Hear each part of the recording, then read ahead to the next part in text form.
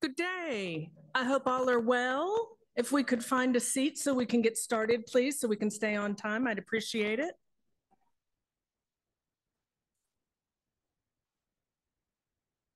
Thank you so much. My name is Meredith Goins, and I'm the Executive Director of the International Program Office at the World Data System. I'm grateful that you're all here, both in person and online, and it's a treat to work with you all. If I could please ask the technicians to show the slides and please confirm that our individuals online are connected. I do see them online, so I'm grateful for that. Excellent. Hello, Jenny, Anna, thank you so much for joining us online. These are two of our colleagues who will be online and joining us on screen. We have two others. But first, let's start with what we're in. So this is the plenary for today, and it is, if we could jump back to the slides very quickly so I can introduce, and then I'd like to jump back to Jenny and Anna here shortly when I introduce them. This session is Inclusivity and Open Science while advancing research, assessment, and career pathway impact. This is a pretty exciting session for us, and I'd like to thank my colleague, Hilary Hanaho, who is also co-chair of this plenary. So as you know, the UNESCO recommendation on open science, and in adopting this recommendation in November of 21, 193 countries agreed to abide by these common standards for open science. And I hope many of you have read that and are engaged in the UNESCO open science efforts. In May 2013, before then, the San Francisco Declaration on Research Assessment was published and DORA was established. DORA's vision is to advance the practical and robust approaches to research assessment globally and across all scholarly disciplines, and which is why I'm so thrilled to see so many different varieties of disciplines here. That's such an important aspect of IDW. Furthermore, the OECD is working with member and non-member economies to review policies to promote open science and to assess their impact on research and innovation. These and many other wonderful global opportunities and milestones are fundamental in achieving the needs and the open science vision that I hope we all agree with. But how can we assure that the defining and development of open science solutions and standards include the principles of inclusivity? How do we all join in? And how do we capture that global movement to improve ways in which research and scientific outputs are evaluated? As some of you may have heard me in my session yesterday with my excellent colleagues, I am more than a number. I am much more complex, and I think each of you are as well. So how can we advance research assessment with an increased focus on quality of research outputs rather than just quantity? And a fit-for-purpose use of diversified indicators and processes that forego the use of journal-based metrics. Yes. Thank you, Eugene Garfield, but then again, I understand he would not be thrilled with hearing us using it this way. The collective global aim is to really support that research practice, that we become more transparent, collaborative, and inclusive. Let's work together. Let's find a way to make that happen. I'd like to go, oh, there we go.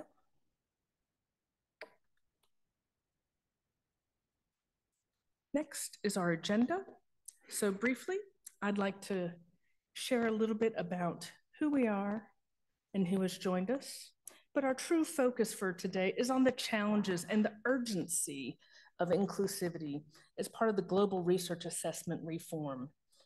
What are the needs of Indigenous groups? We'll hear some wonderful conversations about that globally.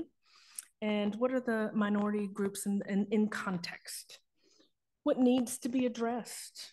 There will be a wonderful Q&A session and some discussion at the end that we can have those conversations. Let's continue to build on that conversation.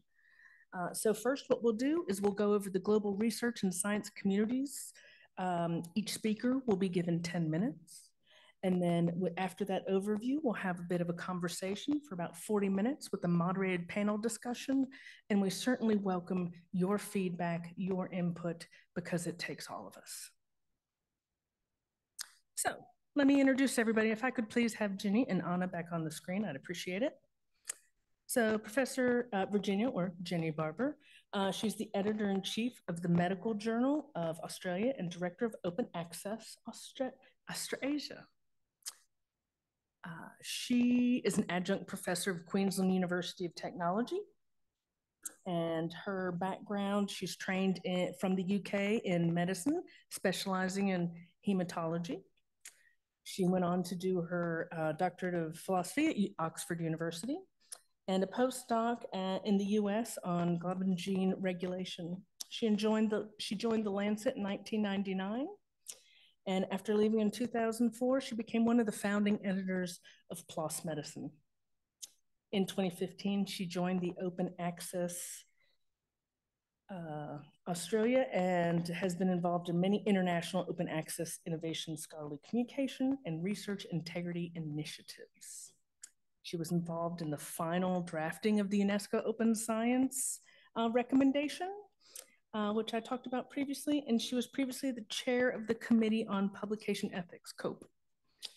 She is currently the vice chair of DORA Steering Committee. She's a Plan S ambassador and a member of the CORE's Executive Board and a member of Australian NHMRC's Research Quality Steering Committee. Jenny, thank you so much for joining us today. Dr. Anna, thank you very much as well for joining us. Dr. Anna Ortegoza recently joined the Pan American Health Organization, or PAHO, as a health equity advisor at the Equity, Gender, Human Rights, and Cultural Diversity Unit. She's currently working on strengthening and advancing the incorporation of gender and race ethnicity dimensions into key national health data sources in the Americas. For the past 8 years, her work is focused on urban health in Latin America, and where she's developed measures of women's empowerment in cities and explored the relationship with population health outcomes, including infant mortality, adolescent birth rate, and mortality among men and women. She's a collaborator of the World Fair Project, led by CODATA, which I hope many of you were able to attend yesterday, and where she's contributing to describe and promote the implementation of fair and care principles in urban health data. She's a pediatrician by training and from Argentina, holds a master's and PhD in epidemiology from Drexel University. Abel Packer, thank you for joining us. He's the director of Silo. Oh, yes, oh, I messed that. Program and former director of the Latin American and Caribbean Center of Health Sciences Information, also of the Pan American Health Organization of the World Health Organization, WHO. He's a former deputy director of the Computer Center of the United Nations Economic Commission for Latin America and the Caribbean. He holds a bachelor's degree in business management and a master of library sciences with extensive experience in information science, librarianship, and information technology. His insights to Latin America and the initiatives in research assessment there's over 16 countries in the network that he represents, and inclusivity is fundamental to moving that network forward.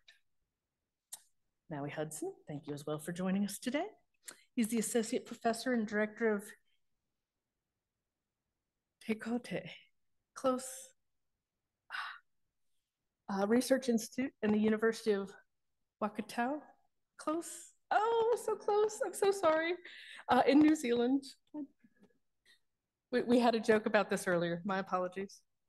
Maui's research is focused on Maori research ethics and on the genomic research and biotechnologies, the interface of Indigenous knowledge, science, and Indigenous data sovereignty. He's a founding member of the Data Sovereign Network and Global Indigenous Data Alliance. He's a co-author of the CARE Principles, which we're going to hear a lot about, for the Indigenous data. Indigenous people rights and data. He's a member of the Governing Council of Local Contacts and an advocate for improving Indigenous provenance throughout. I want to thank them for joining us today, and I hope you'll join me in thanking them as well.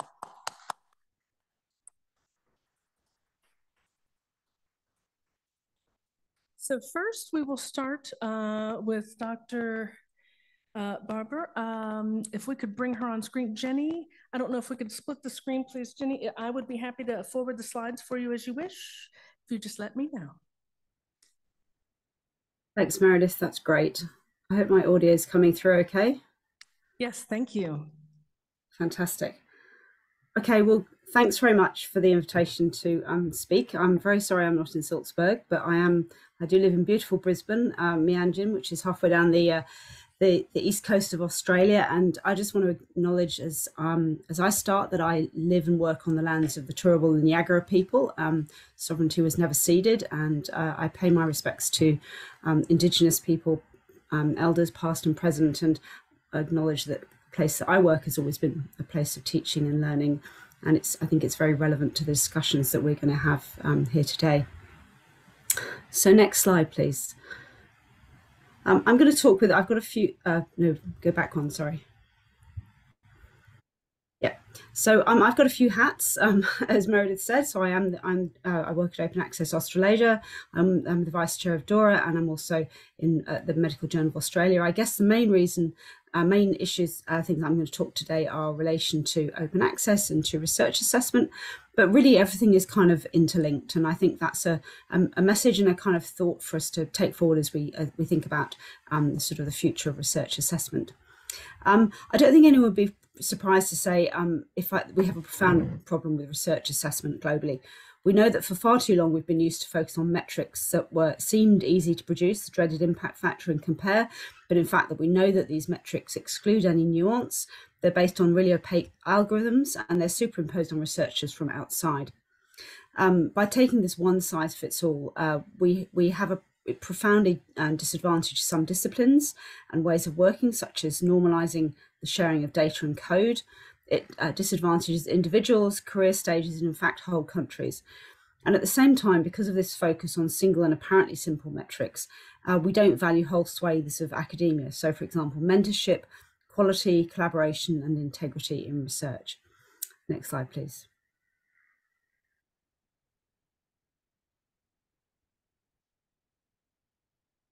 So I think it's fair to say that everything we do in research is interrelated. So this is from a blog that we wrote at DORA back in 2020 on the intersection of all of this. And I think that since we wrote this, it's just become even more apparent that through surveys that were done by the Wellcome Trust in the UK and the National Health and Medical Research Council in Australia, that there is a profound, a survey of researchers, that there is a profound problem at the culture of research. We know that culture is affected both for good and bad by attitudes to research assessment, to open scholarship, and to how we deal with equity and inclusion. It's clear that without a sort of profound thinking about how we move forward, these are going to remain interrelated and interconnected. I was chairing a panel session for OA Week this morning in Australia, and one of our panelists, Welby Ings, who runs EAR, which is the Open Access Rainbow Collective at Auckland University of Technology in New Zealand, talked about the need for deliberative leadership for change to happen. It's really clear that this can't be haphazard. Next slide, please. So on that basis, I'll just touch on a few areas. So Meredith mentioned the UNESCO Open Science recommendation, and I think it's really clear that open science can change the paradigm for research, and I don't use that word lightly. It's an example of the really clear international leadership that we need, and I won't go into it in detail, as I suspect many of you are very familiar with it, but just to say that I think that one of the most important outcomes of it is that the definition of open science was inclusive, so it includes open knowledge, open infrastructure, a dialogue with diverse groups of knowledge systems, and engagement with societal actors that is underpinned by values and principles, and then by putting reproducibility, transparency, sharing and collaboration to its heart, it is sending a really clear signal that new ways of working are needed. Next slide, please. So at DORA, we recognise that biases are deeply embedded in research assessment and that for meaningful change, this has to be addressed. Our website has some really great resources on it, including rubrics such as this that look at research assessment and its reform from a number of different angles. And this one I think is particularly helpful. I won't expect you to read it, but you can grab it from the online really easily. And it talks about the unintended cognitive biases that we all have. So I won't go into it in detail, but I'll pull out two things. So the first one is this Matthew effect. So this is the concept whereby resources flow to those that already have them. We know that it's true for individuals, but it's also true for institutions, for projects, and it's even true for papers. Papers that were cited more get cited more again. The second bias is worth just highlighting here is the halo effect, where we let positive impressions of individual attributes influence our overall opinions. So, for example, you know, it's not uncommon. We all know that we do this. We say that somebody coming from a good institution must be a good person, or be doing good work by definition. But of course, we know that there are many examples of really problematic cases of research integrity that came from very high-profile institutions. So this is an incredibly flawed way of thinking about the value of an individual or an institution or individual project, or absolutely a paper. Next slide, please. So what do we need to specifically consider in Australasia? So I think the first thing I would just say for Australia and New Zealand is that it's important to note that we have very rich Indigenous cultures whose ways of scholarship do not necessarily fit into the norms of what we might be familiar with in Western research. And I'm talking myself here as a non-Indigenous person. And worse than that, we know that current practices actually exclude Indigenous researchers. It can be the case, for example, it's hard for them to publish their research in journals that are appropriate for their discipline, possibly because the methodology simply doesn't fit into what's accepted at a particular journal. And I've seen this as an issue at the Medical Journal of Australia, where I work. I think the other thing just to note is that current norms of for example, in data sharing or co-design that are needed and are expected in Indigenous research are not well understood in the current research systems, again, that many of us operate in. And I'll touch on one of these in a moment. So next slide, please.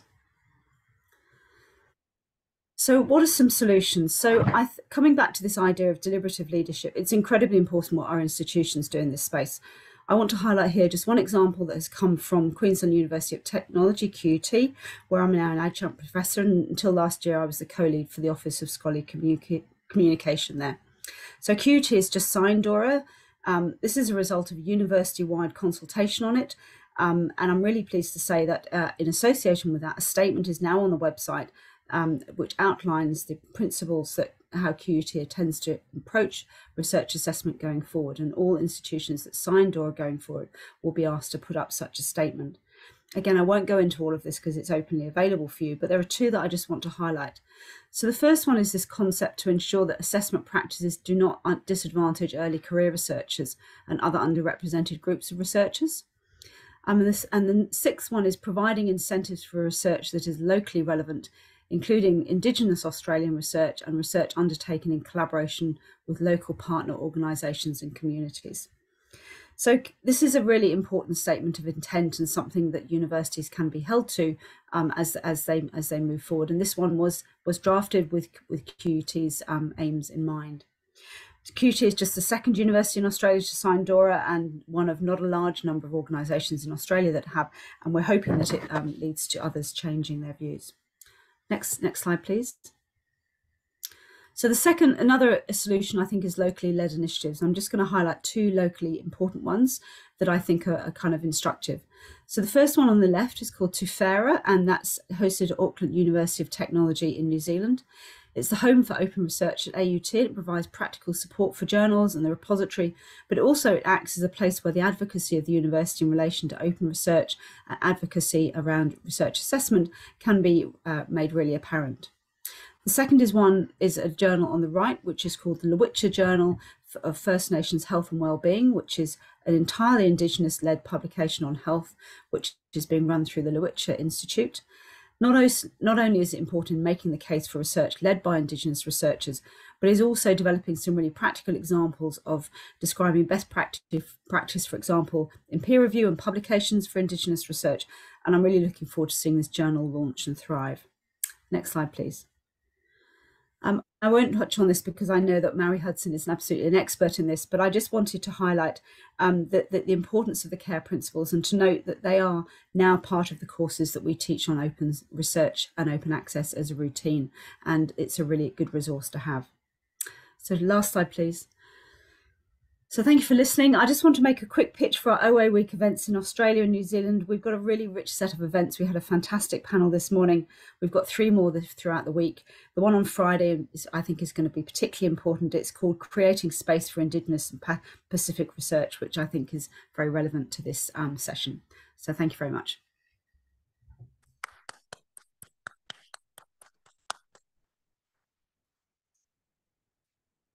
Thank you, Jenny. I appreciate that. Next, we will have Dr. Ortegoza to join us. So thank you. Hi, good morning here from Washington, D.C. I'm just checking you're hearing me well. Okay, so I'm very honored to be in this panel today. I'm also feel flattered to be, presenting along with many important and relevant people for talking about data and equity and inclusivity. I just would like to give a glance of what's the context of Latin America in terms of data and thinking towards equity. Next slide, please. So in this presentation, this panel was about thinking about a couple of questions. I have chosen 3 of them that I think are more relevant to the work that I have been done in partnership with other colleagues from research and international research institutions like the Salurbal Project, which is on project on urban health in Latin America. The Pan-Diaspora Project is also a current project looking at the relevance of Afro-descent and indigenous people data in the Americas as a continent. World Fair, my current position at the Pan American Health Organization. Next slide, please. So in terms of what are the needs of indigenous groups and minority groups, next slide, please. I would like to give an estimation of how is the context on Latin America. We know that at least 45 million of indigenous people live in the Americas. You can see in this map, the colors in green are the percentage of the proportion of people living, and the total is in orange or brown.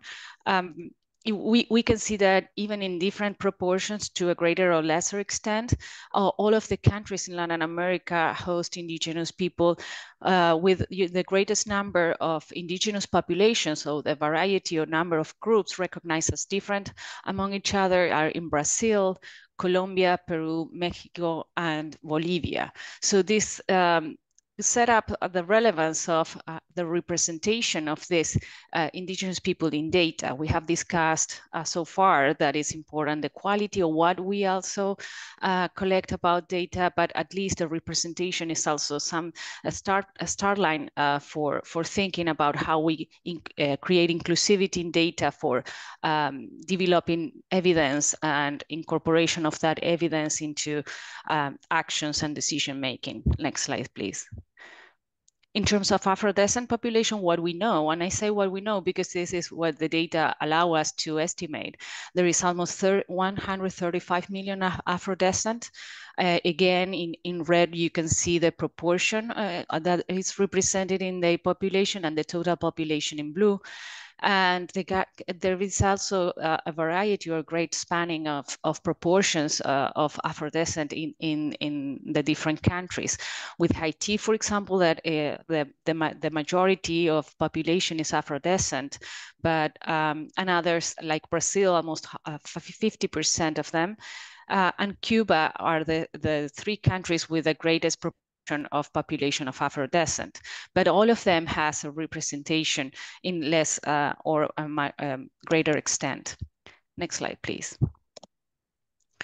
Although this relevance of the proportion of populations of Afro-descent and indigenous people, the representation or the inclusion in the registration, let's say, starting from the census questionnaires has been increasing, but was not the same situation in previous year.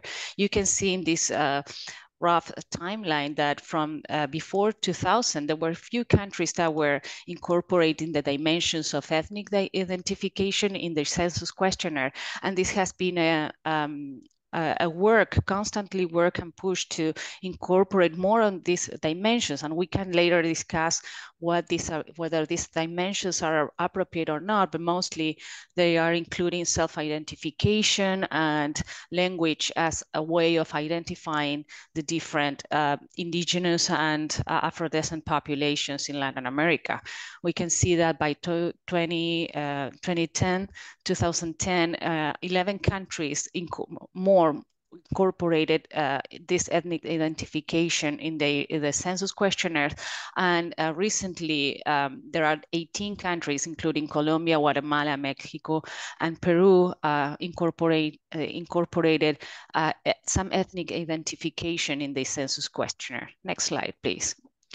However, when we see sources of health data, this is more complicated. There are challenges that I'm going later to explain that has to do with how we collect the data, how frequently we collect the data.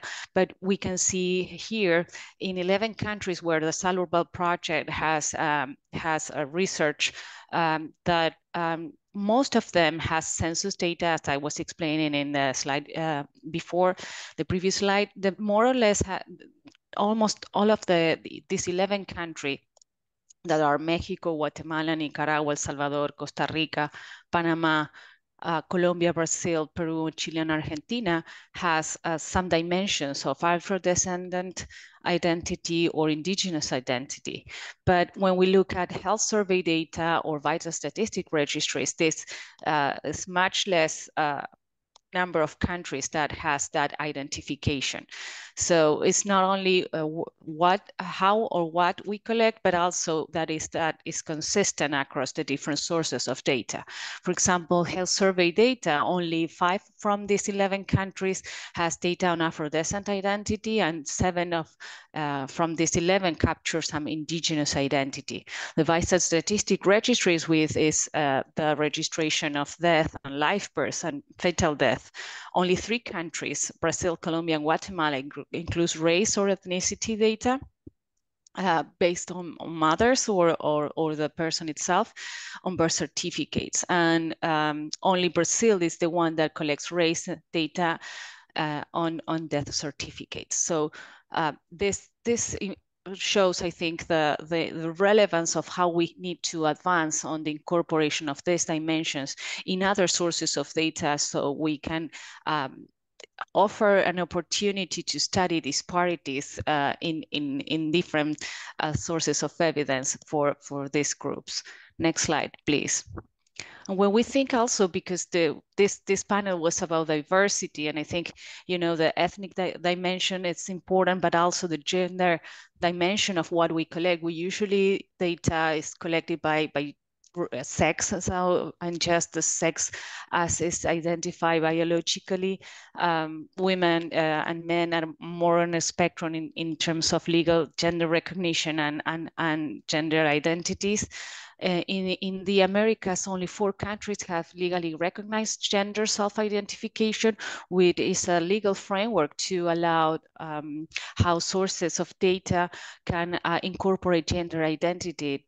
None of the countries have in the past incorporated the gender identity dimensions in census questionnaires.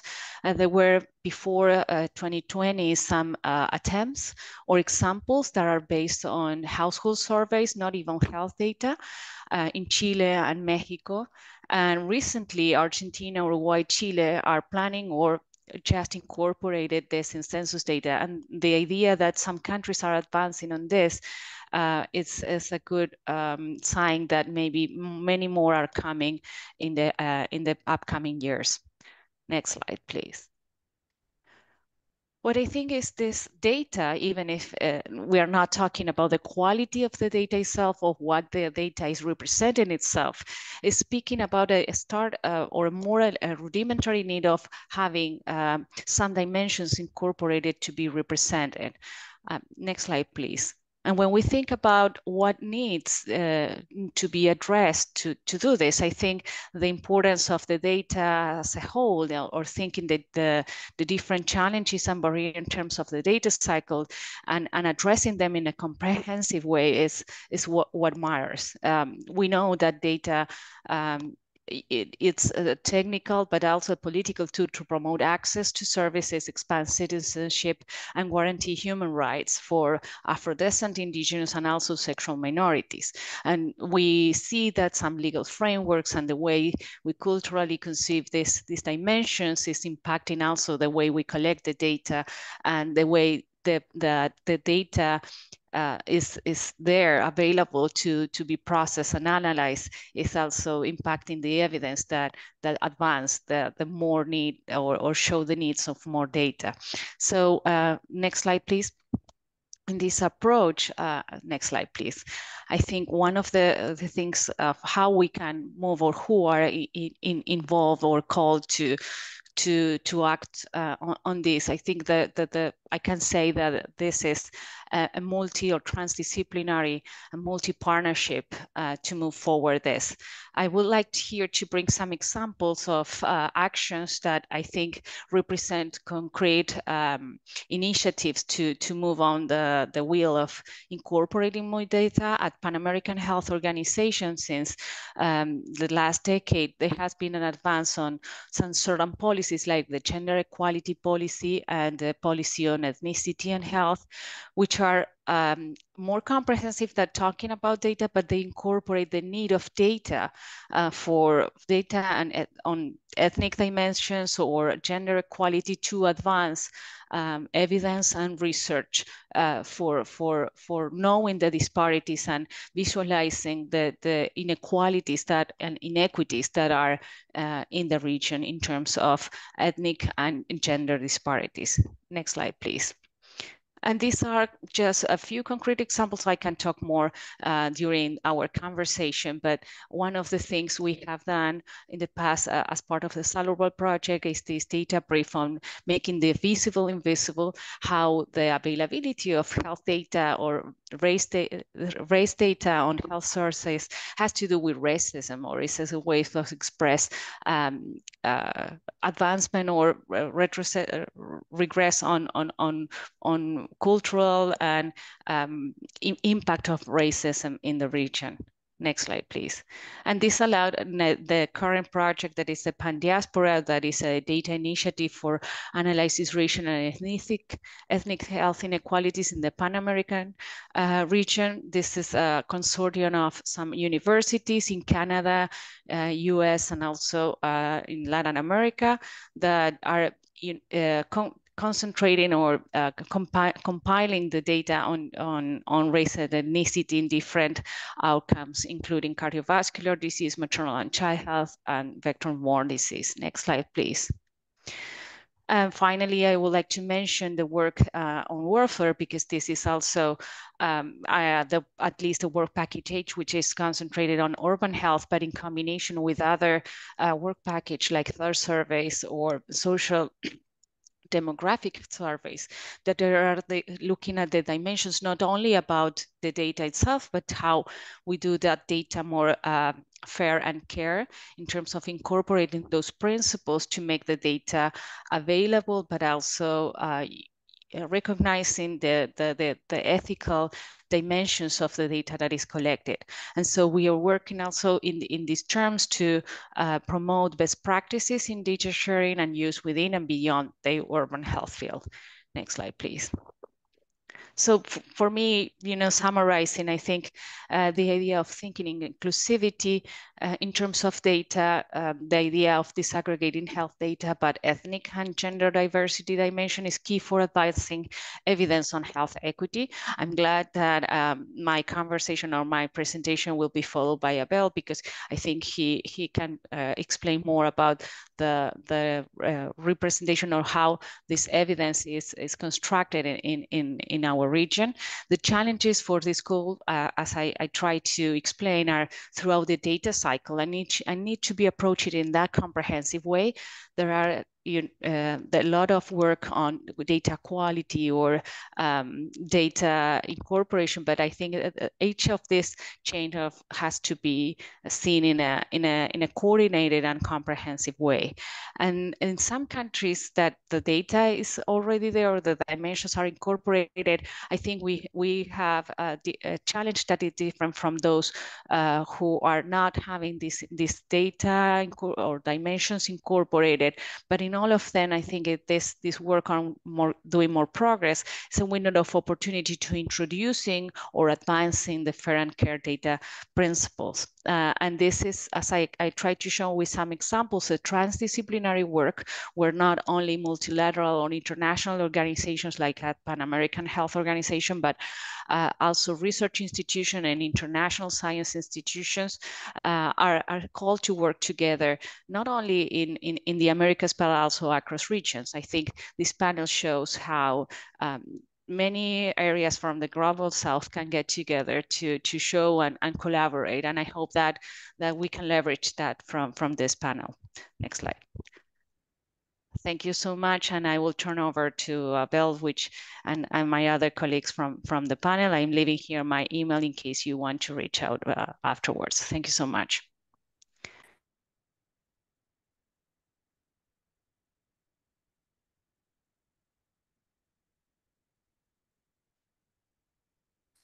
Thank you, Anna. And now we'll have Belle join us. So just go forward. Can I go through the presentation? Okay. Thank you, Meredith. Thank you, Anna. Thank you, the organizers, for inviting me. It's an honor to be here. I will present. I have a problem here because I cannot read it there, and I have a computer here, so please, if I make confused. So the idea is to present the Cielo network, which is, let's say, a public policy program that are spread out in, let me say here,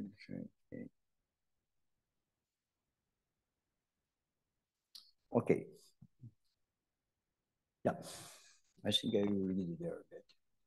Okay, Cielo Network is open science infrastructure that runs today in 16 countries, in 3 continents, Latin America mainly, with 12 countries in Spanish, 2 countries in Portuguese, which is Brazil and Portugal, and English, South Africa, and West Indies.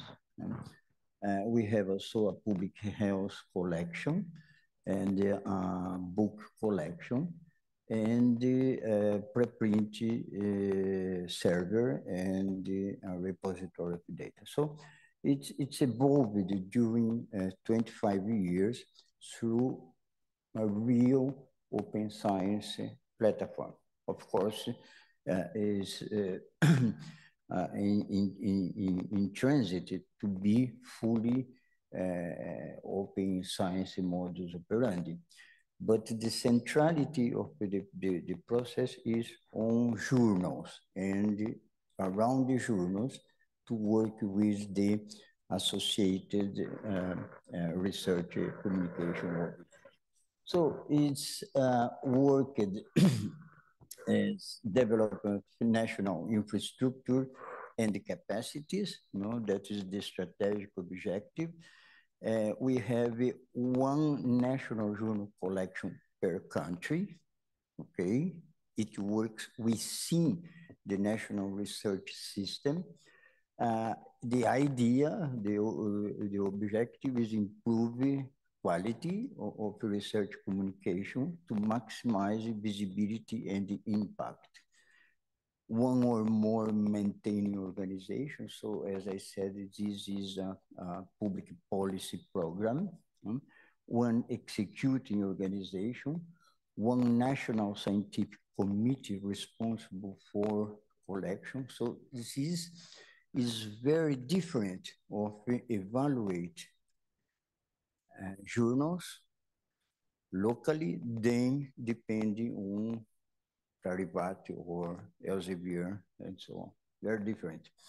In this indexing criteria or peer review, standard best practice, relevance, which is relevance to mainly sometimes not only research communication, but also local issues. Journals mainly published by universities, scientific society, professional associations. So they are what is normally called community-based journal with highly editorial independence. So the network of this country is a kind of collective construction that we did without any formal agreement. So there is a common reason of ethics, which is to improve the national published research, objectives, principle, governance, and ratio. So the first graphic shows the evolution of the collection. We have 16 collections today. The average age in the collection is 19 years. As this is the evolution of the journals, and the barcode shows the growth, which means that we reached in most of the collection, the core collection, and that is the data. So we can conclude that indexing criteria here is very strict, select about 15% of the national published journals based in OpenAlex, Crossref, and the other indexes. The evolution, as I said, is voluntary adherences, evidences the sustainability of the model after 25 years. The evolution toward the core collection evidences the strength of the model. And I took the case of Brazil that we have a rejection of 75%, so it is very selective. But the process of a manuscript takes 12 months, which is a critical problem. Where we are here in terms of the global, we don't have the numbers there, strangely, but what this graphic shows is that the evolution of articles published in nationally published journals are decreasing, okay? And they decrease worldwide in 4% in the last year, average year, and in Latin America is 5%. So this means in some way that nobody cares with DORA declaration, okay? Because what happens is the preference to publish in, let's say, high impact journals or journals that provide a more impact, which is a critical problem for us. So this shows again, we have here the distribution of the journals and the documents by thematic area. What this graph shows is that varying in the countries, we have different distribution of journals according life science, social science, and humanities, and physical science. This shows the distribution of language. Also, the numbers are not there. But the interesting thing, incredible thing, really, is Hispanic collections. In the last 20 years, they publish 82% in Spanish. Okay, and that is incredible because they have an incredible conversation among the countries. You can take, for example, Chile journals. They publish more than 50% of articles from other countries. Okay, and they have relatively good impact publishing in Spanish, because there is this regional conversation. Here is the, as Anna said, we don't have in the journals or in the research, in the index, the identification of the authors, gender or ethnic, and so. But here is a percentage of the publication in Cielo journals. We don't have the number also, but there is an increasing publication of articles related to indigenous population. It increases yearly 21%, an average, 6%, sorry, and the citation they receive 21%. And the field citation relative is about 1. So it's very well cited. About 60–70% of the articles receive citations per year. Similarly in racism, similarly in LGBTQ+, and in violence against women. So these journals published in Spanish, Portuguese, issues related to national issues, which in general are not properly published by the mainstream journals. So let's go, when we go to the, let's say, evaluation by Scopus or Web of Science, we have problems, okay? Because we can see that we have, in the case of South Africa, Chile, Brazil, 60% of the articles are below the median of the SNP. And when you get Simago journal rank is little better, but it's still less than 50% below the median. When we go to dimensions, we have a better performance with around 1, the field citation rating. And when we go to Google Scholar, we do have, let's say, better performance, mainly social science and the humanities and the life science. I took here, for example, the case of Google Scholar, Public Health. We have these international journals with H5. If you take the Brazilian Ciência, Saúde Coletiva, Caderno Saúde Pública, they have H5 equivalent to the 5th or 6th ranking here. So they publish a state-of-the-art research comparing with these international index. This is the downloads. In the big bar there is during the pandemic is 1 million average access, unique access counter per day, which is very impressive. And the graphic here shows for different years the monthly access, which shows in the valley is during the vacation time. So what happens is here is an evidence that the journal that Cielo publishes is very much related to the graduate programs in Latin America. So here is the Brazil system of qualification of publication, scientific production, applied to the graduate programs, which produce more or less 80% of the scientific production. So Cielo journals, as you can see, they have very good ranking in social science and humanities. 62% are classified in quarter 1, in A1, but the others are not. For example, life science, where we have very good journal, most of the journal are in B1, B2.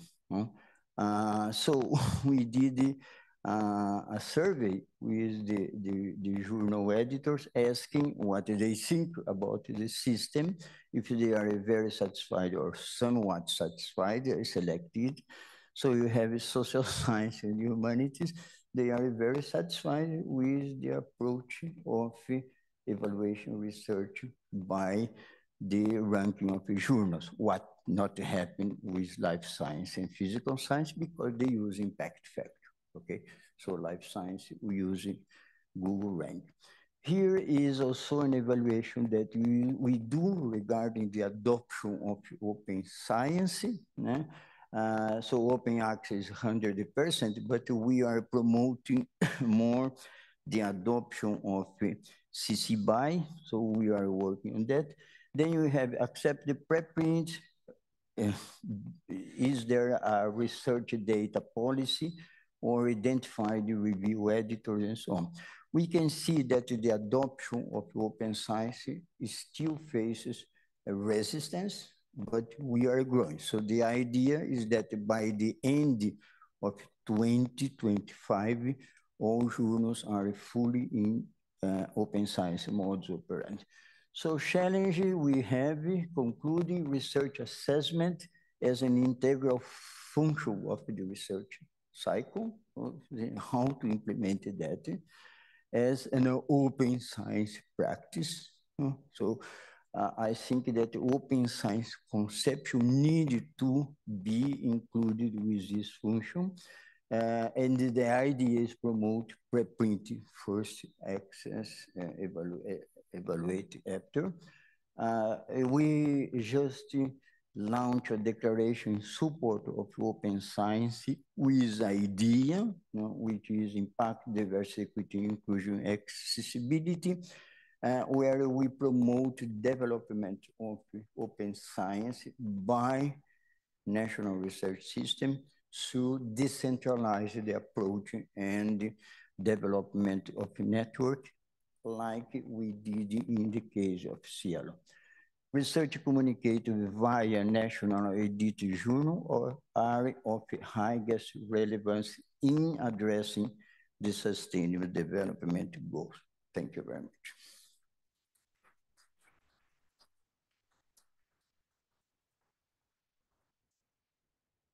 I'd like to apologize when I transferred those slides. The numbers didn't come through. That is my fault. And I will be happy to post the PDF of the correct slides with the numbers shortly thereafter. Please welcome Maui now.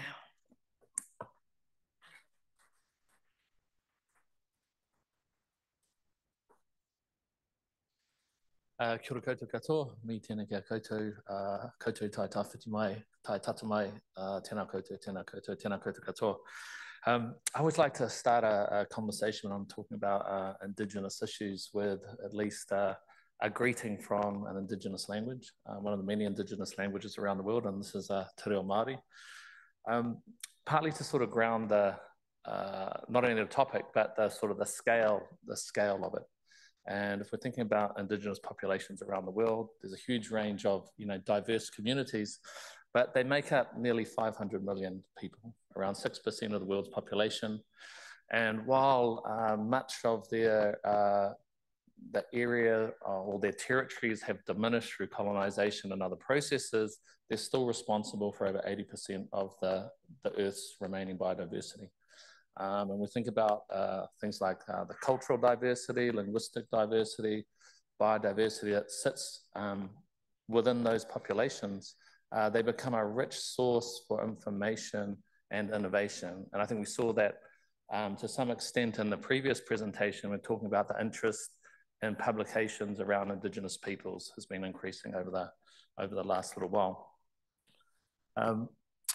Also just highlighting that this discussion around inclusivity and open science is happening in a range of different places, often with different languages. And Anna talked about data equity, and here's another example, World Economic Forum, Global Futures Council on data equity, thinking about how the use of AI and generative models is including or excluding people from within those processes. Similarly, conversations and archives and library spaces about what does inclusivity look like in the context of open libraries. So whether we're talking about open science, open libraries, all of those parts of the data lifecycle are engaging in different kinds of ways around the piece that sits as a part of their responsibility. And so I think there's this challenge of competing interests, and we're often in that discussion in the context of ethics, and a number of ethics sessions I've been to have sort of highlighted this. But even within Indigenous communities and between Indigenous communities, there's these competing interests. So at one level, there's an enhanced, greater Indigenous participation in research, science, and technology. The participation there leads to an increasing interest and support for open science as well, and the advantages that can come from greater access to information, greater access to data and innovation. But at the same time, they're retaining an aspiration for Indigenous data sovereignty or control over their data. And I see this reflected not only in Indigenous communities, but often in other parts of the global South. I was reading an article in the Africa Business magazine talking about African digital sovereignty and their desire to be more, have more control over the digital infrastructures that will drive innovation into the future. And so here, I'm not going to really talk so much about the CARE principles. It's great to see them referenced by previous speakers. But really thinking about Indigenous needs for inclusivity and open science, and these sort of ideas that you hear about when you're in sessions where people are talking about the need for respect. What does recognition look like, and how do we create sort of processes that enable reciprocity? And so if these are parts of the conversations that are going on when we're engaging with those communities, and I want to try and shift a little bit from the discussion around the ethics of engagement and how we're engaging with those communities to what happens once we come to an agreement, and how do we start to embed those things in the digital infrastructures? How do we start to embed those things in the data lifecycle? So it's not just the people that are engaging that know about it, but it's everyone else that comes to that record. Because that's what open science is doing. It's making the record available, making those that information available for other users.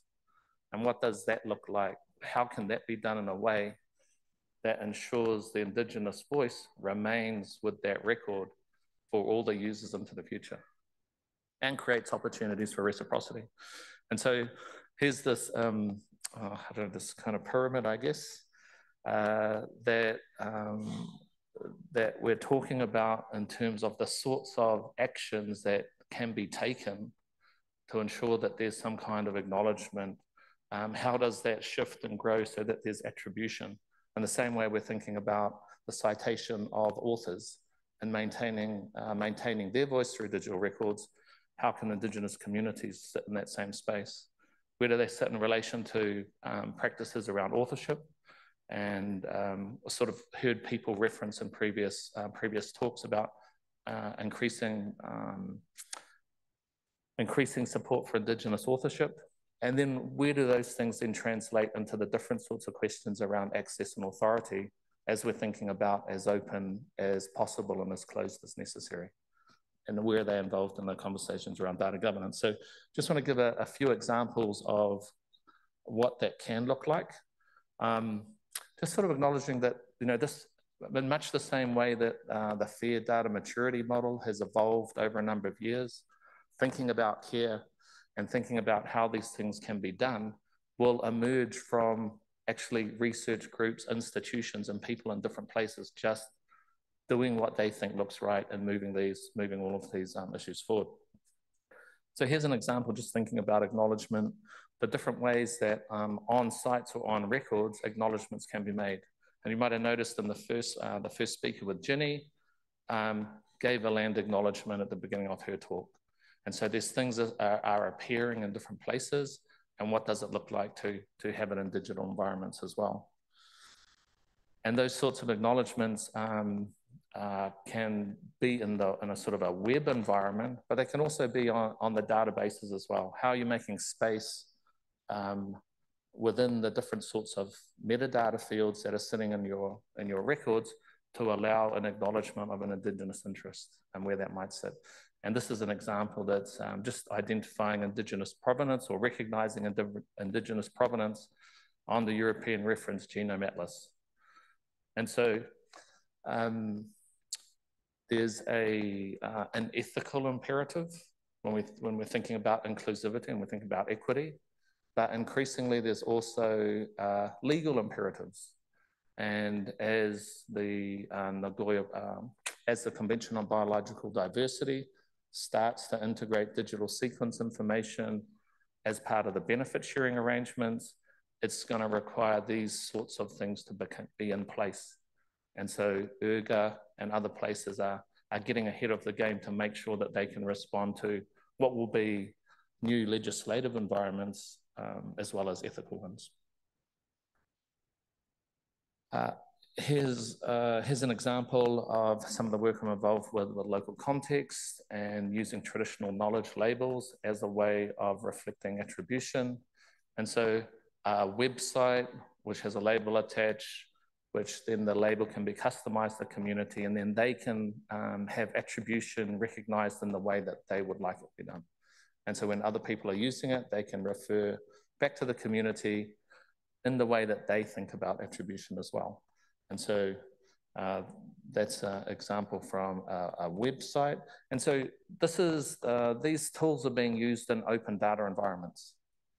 And I think that's, sort of another important bit, that it's enabling use by others, and it's providing in some ways additional metadata or additional information, which will be of interest or use or useful to other users.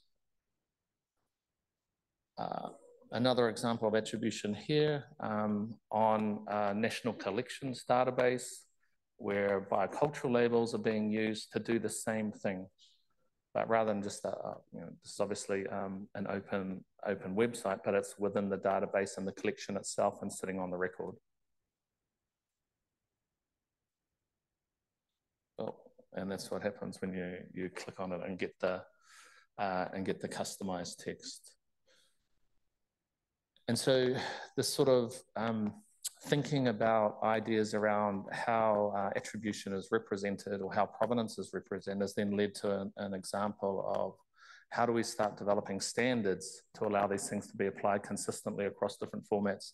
And here's a process that's ongoing at the moment with the IEEE, developing a recommended practice for the provenance of Indigenous people's data. And I think, one of the things that I remember in an early conversation we were having around Indigenous data sovereignty with a cybersecurity expert from Singapore. And he said, you're talking about rights. And he said, we deal with control. And the things that influence what we do is funding and standards. And so thinking about, what are the places that are the areas we can kind of leverage changes in practice and start to shift things. And so I think this is part of our first foray into thinking about what kind of standards are appropriate for Indigenous data.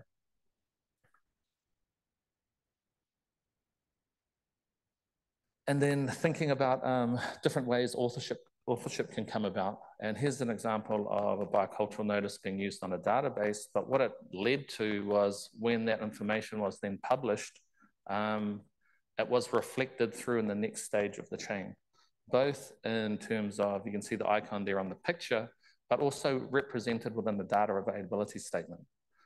And so, how can we ensure that if we put some sort of Indigenous recognition in one place, as that information moves through different parts of the data lifecycle, that it's present in all of those places, and what's required to enable that to happen in an easy way. And so one of the things we're doing too is got a project with some publishers to start thinking about what kind of guidelines there should be for representing care and Indigenous data sovereignty within their publishing practices. And here you have another example. This was our first example of a traditional knowledge license being used on a publication with archives and manuscripts. And so I think, you know, at one level, those then become sort of easy ways of creating some different sorts of recognition. But it does lead to often some more difficult conversations, and we often talk about as open as possible and closed as necessary. And where do things sit in relation to access, and what are we doing in terms of shifting data into the public domain, making it more available for artificial intelligence? And I don't know if other people have used ChatGPT, but nothing that comes up on there is ever referenced. So kind of the sources aren't being recognized. And if we're not recognized in the first place, we finally get something there, but then you kind of move through this next process and it gets stripped out again. And so, you know, just thinking about what are the most appropriate ways for ensuring that these things are persistent, so that as things are created in the future, as values created in the future, it can be shared in an equitable manner. And so we use the labels in some way to do that, and sitting alongside in conversations with Creative Commons about the best way for that to come about. And so I think the access conversation is one, and then really thinking about what does it look like to support authority, the expression of authority from some of those communities, and how does that translate? And the example I'm using here is just a future acquisitions agreement, which is one where if people are wanting to donate material to a university, to a museum, that museum has an agreement with the local community that their first conversation will be about returning that material to the community first.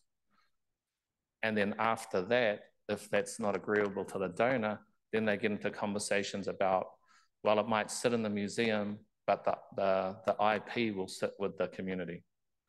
Or if the IP still retains there, how will traditional knowledge, how will the community be recognized? So there's different sorts of, I think, innovative ways we can start thinking about more controls being located with communities, in the same way we're having this discussion about where the rights of individuals or privacy sit, or where they sit in relation to data as well.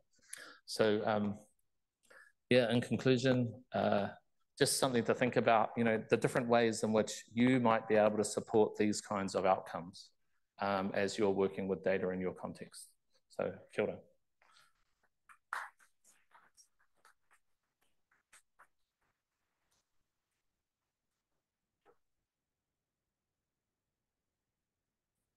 Excellent. Thank you so much. If we could please bring Jenny and Anna back to the screen so that we can start our conversation now. We have about 20 minutes left. Thank you so much. Thank you again for joining us. And we're going to go through and start with a question up here to get your minds warmed up. But then we'd also like to take questions from online and from the audience as well. So if you could just give us a moment to warm up through one question first. I see Shelley lining up there. So for the panel, and this is for all of you, what hasn't been mentioned? What are we missing when it comes to inclusivity? I think one important point that was not raised as we see is multilingualism. Okay? Multilingualism expresses several dimensions of research communication in a broader view, in terms not only in the progress of the research itself, but the role of research in society, you know, to promote the public policy and so on. As I showed in my presentation, local issues in Latin America are published in Portuguese and Spanish. In the case of Brazil, there is an incredible effort to publish simultaneously in Portuguese and English to, let's say, address local and international people. So I think that the open science brings a new opportunity to raise the issue of multilingualism And also artificial intelligence, probably, we hope, will make all languages the lingua franca of science. Thank you. Online, Jenny, Anna, do you have any feedback for us? Well, I just had one thought, which is that I don't think we've talked enough about the importance of representation in this whole conversation. I think we've maybe touched on it, but and also the importance of capacity building for people that we want to bring on. So, I mean, I'll just my experience of working with Indigenous researchers is something we're deeply serious about at the MJA and across Australia. But there is a smaller pool than there are for non-Indigenous researchers. It's a huge challenge for them to be part of. They get called on all the time, and there's not a sufficient support for that. And I think that we need to have a really serious conversation about making sure that we support the next generation of researchers coming through and making sure that we have proper representation in everything that we do. Excellent point. Thank you. Anna, do you have anything to share? Yeah, just a brief comment supporting also what other panelists have said.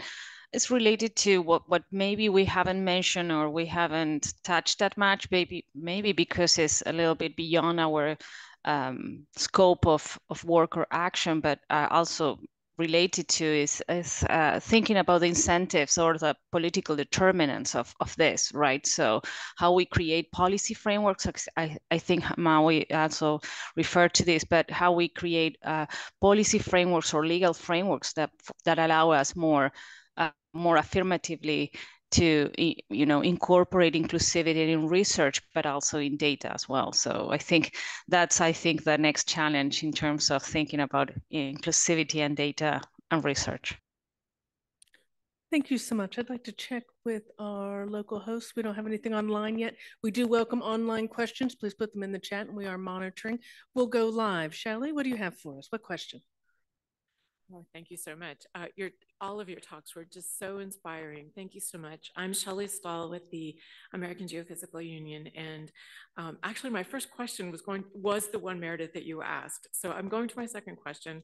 I get personally working with concepts such that the CARE principles represent, I feel like very uncomfortable. I am not an Indigenous person. I feel the value of moving these principles forward, including challenges around inclusiveness across other communities. Could you talk to how can I be the best ally? How can we all be the best ally, knowing that we are troubled and challenged? Hi, Maui. We've been working. I've never seen him in person yet. Having the right people in the room, sometimes they're busy. And how do we do it? Who would like to go first? Maui, please. Sure, kia ora. Nice to see you too. Yeah. There's been a few people who I've met for the first time. So seeing them offline is a bit strange. I'm shorter than you thought, right? Yeah. Look, so I think there's definitely a challenge, and I think one of the things that we, or at least certainly I support, is that people are making an effort when you can kind of see what the intent is, and at the moment there's no answers to exactly how it will play out, and so that's why I've really appreciated working with the AGU and other groups. Just trying to think through the issues and think about what could they do. So tomorrow we've got our session around Indigenous data sovereignty and the CARE principles, and part of that is people doing a little bit of a self-assessment and then just trying to think, because we don't know what we don't know either, and so thinking through in what ways attribution could be supported or things could be acknowledged, that the maintenance, what we're trying to do, I think, is really maintain an Indigenous voice in those spaces. So if I was thinking about that first question, one of the things around representativeness is you're never going to get everyone in the room. But we generally know what things are needed, and we can at least try and put some of those things in place. And always talk about enabling environments that allow people to come into the room when they want to or when they're able to, and then have their voice at that, in that moment in time. Thank you. I'd like to see if any of our online presenters, Anna, Jenny, if you have any feedback for us. It's okay if you don't. Any here? We do have an online question, if we may. Yes. Does this work? Can you hear me? Okay. So I have a question from somebody called Jeremy Cohen online. He asks, creating an inclusive environment is obviously extremely important, and we've seen a number of excellent examples and initiatives highlighted by the speakers. However, do the speakers have any thoughts on how to promote engagement from underrepresented communities and groups alongside this process of developing an environment that supports inclusivity? Would anyone like to start? I think I have an example, Meredith. I haven't mentioned this in the presentation, but one of the things Pan American Health Organization, and particularly the unit that I'm working with or in, is the idea of knowledge dialogues. That is a kind of process, participatory process of consultation with indigenous people and Afro-descents, different organizations, and about how they think they in the creation of dimensions of for representing ethnic indicators or ethnic dimensions in data. So consultations that are done systematically or in time, but at least promoting the idea of in different places and in different moments having consultations, but not consultations only with the representatives or at national levels, but trying to do this locally and very repeatedly. I think it's and in a very participatory way. I think it's one of the steps forward. I don't think it's I agree that as Maui was mentioning, this is, enabling context, and maybe, as much as you enable, there are more needs and different needs that are changing over time. But one example that I can give, at least from Latin America, is this idea of knowledge dialogues.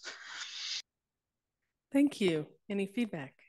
Yeah, look, I just to add a little bit more, I think one of the other ways that can come about too is by supporting capacity building initiatives in different areas, and doing that create the ability for people to engage in some of the things that, some of the other actions that you might be interested in, but it gives them the skills to then, take that information, take that data and use it in the ways that they want to use it as well. Thank you. Jenny, any feedback? Yeah, I was a couple of things that that I've sort of heard. So I think one bit of it is not expecting anybody from an underrepresented community to do all the work for you.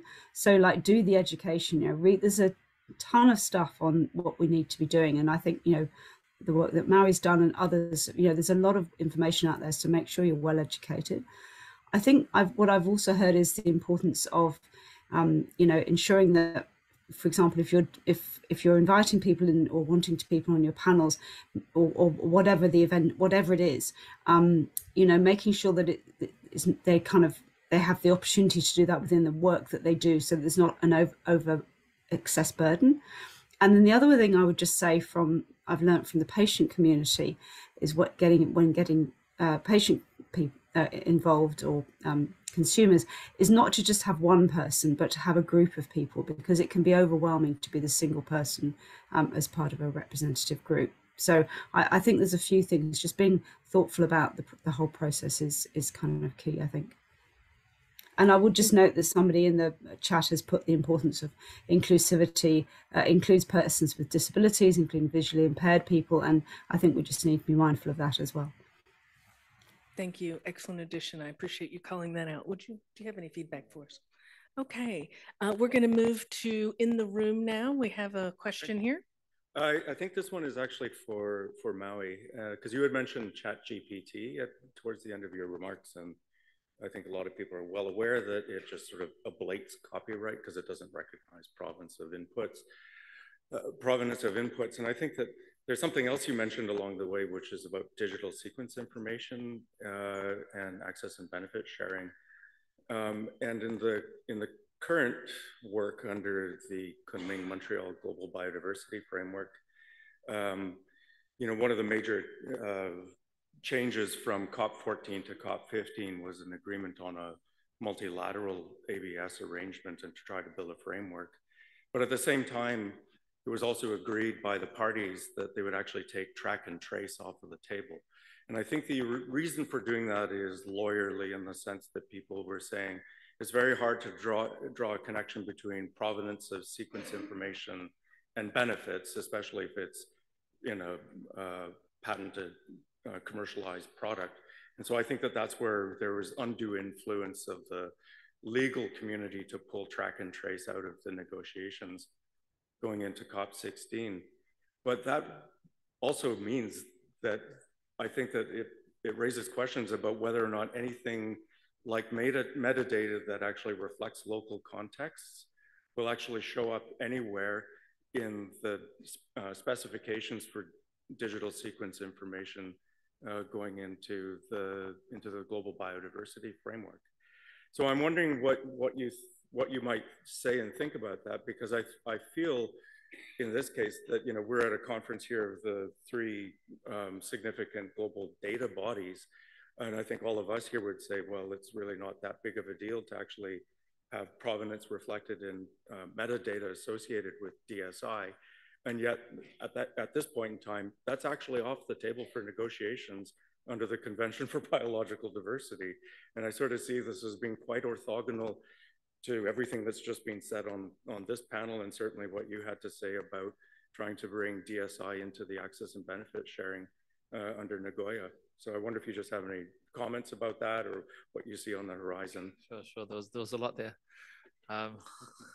Actually, probably coming to International Data Week and hanging out with these organizations has helped me. I mean, I started as a physiotherapist, so I don't know how I ended up here. But, you know, I think one of the things was, you know, regardless of what happens in the political environment, you know, those negotiations will happen there. And I think that there's, that's really, I think that's the really interesting thing about this sort of group and this sort of body, is that you can make change by giving people voices. And I think when that voice then sits within the database in a different kind of way, it affects the way that then the voices kind of rise up into that political space as well. And, you know, I think, you know, certainly from Indigenous point of view, for too long, when people have come to these, come into this sort of environments, they haven't been able to see themselves there. They haven't been able to find information that can then enable them or support their advocacy into those other kind of, you know, resource decision-making places. I see Anna nodding her head, and I could see that, you know, coming through in the sort of work that she's doing is providing that kind of environment. So I think, you know, we can make changes. We don't have to be told about them.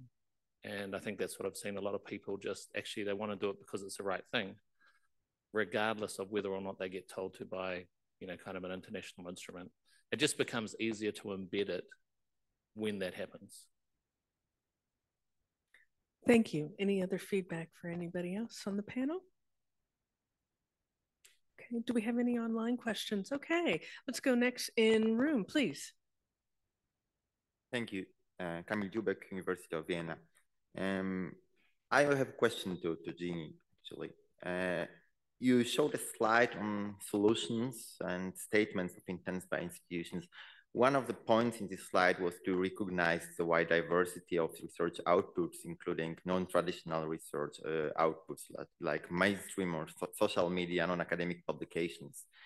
I agree, but I have a little problem with that because these outputs are not peer-reviewed. And the thing is that in the academic publishing, we all agree about open access and open publishing. But I guess there is no idea on giving up peer review in publishing at the moment. Can you just share your views on how to avoid bias in peer review? Yeah, thank you for that. How to avoid bias in peer review, is that the question? Yes, exactly. Yeah. Well, it's really challenging. So, I mean, first thing I will just say about, and congratulations for speed reading that slide, by the way. That was it's the seriousness about the non-traditional research outputs. I will just say comes from a university like is of particular interest to QUT because they have a faculty with a lot of performing arts and such like, and it's a real challenge that, you know, that's not reflected in traditional research assessment. I think the peer review side of things is really challenging. And I'll just give you my anecdote at the Medical Journal of Australia. So we actually have anonymous peer review, double anonymous peer review, which I was very unfamiliar with when I joined the journal. I started in January, because we all talk a lot about having open peer review. And that's where the way we're going, for example, in a lot of biology, for example, through preprints or open peer review at other journals. And I just wanted, I guess, what I've learned is that I need to be thoughtful about this. So, for example, I've heard people say they're very uncomfortable signing peer reviews because they can be targeted by the people whose papers they're reviewing. So that can be a particular problem for early career researchers. I've heard other people say to me they don't like not knowing who the peer reviewers are and not being able to them not knowing not knowing the authorship not being known, because they like having a dialogue. Other people say that's really uncomfortable. If you have unblinded peer review, so if the reviewers know who the authors are, you get this some halo effect. And I hear it all the time. People say, oh, this looks like a good paper, it's from this group, and so it must be kind of okay. And we know that's not the case. So I don't have any answers to it, but I think looking at the biases and understanding your own biases is probably the best protection about it, and just being mindful of what's appropriate for your community. What the physicists have been doing for many years is not necessarily going to be appropriate for what you do, for example, in very small research areas. So not an easy thing to do, but I do think it's important to kind of at least think about it. Thank you. Thank you, Jenny. Do any of the other panelists have any feedback on bias in peer review? I think acknowledgement and awareness is a big part of it. Please go ahead. Just a comment.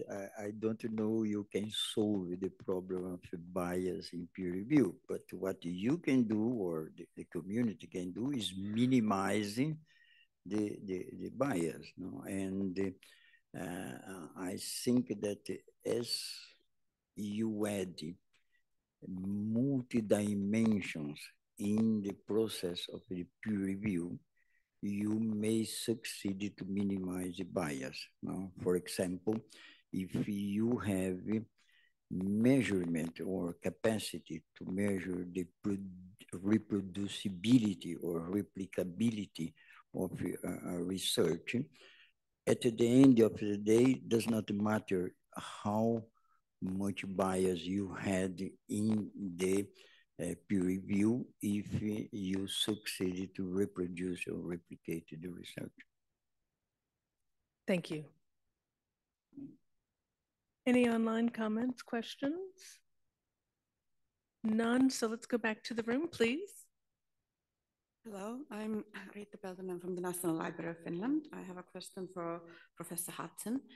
I was really happy to see the examples of the traditional knowledge labels on your slides.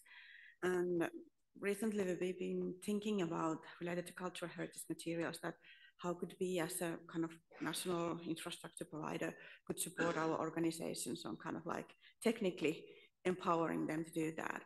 And one of the questions we first started to think about that, okay, if we start proposing this to our funders, the immediate question we get that is this now the system that is endorsed by internationally and kind of like on a European level? Okay, in European level, we don't have any examples. And actually that's because all the indigenous peoples are basically Sami people living in Nordics. So we probably should be leading discussion on this one. So are there other kind of like competing systems? I saw there was a reference to some IEE standard or something. So anything kind of like you could give us a backbone where to lead just when talking about the funders, that this is now the direction to go. Sure, yeah, no, that's a great question. Certainly, the use of traditional knowledge biocultural labels is sort of a system. And one of the things that, one of the things that working with it has been actually really good for is thinking about what kind of changes needed to be made in kind of systems more generally. And so, what sorts of fields would they be able to sit in? Where does it sit within a digital record? Those kinds of things. And so as we got into the project around the provenance of Indigenous people's data, is it, are we trying to create a field that says labels and notices, or is the field a provenance field so that any tool that gets developed, whether it's the labels or something else that emerges in the future, that can go into those spaces? And so, we're trying to I guess, work across all of those places, even the, the authorship components. There's a number of journals that are saying that they'll only publish Indigenous content now if there's an Indigenous co-author. And those are, these are all kind of sort of useful move-alongs, but I'm happy to follow up with you afterwards around kind of different systems and how they're being used. Thank you. Thank you. Do we have any other quick feedback from the panel? Otherwise, I want to thank everybody for your time today, and to keep continuing this conversation. We must continue to discuss this, to continue to find ways to build and support change. So please give a round of applause to our panelists, and I hope you enjoy lunch. Thank you again.